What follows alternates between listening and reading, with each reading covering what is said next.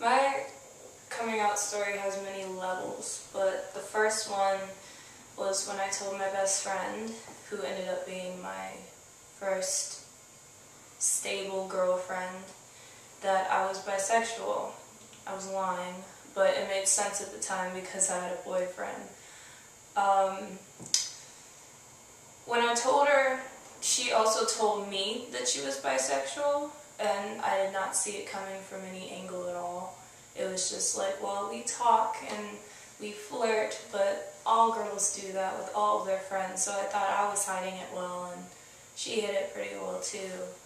But as time went on,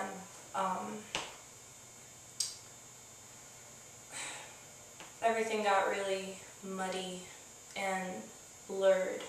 So as soon as I actually came out as a lesbian to like most of my friends and her, it was mostly a shock. Mostly to my exes, who wondered if it was their fault, or even my parents who wondered if it was even their fault. And really, I think I should have been truthful at the start. Maybe even come out at an earlier age. Maybe not try and hide it.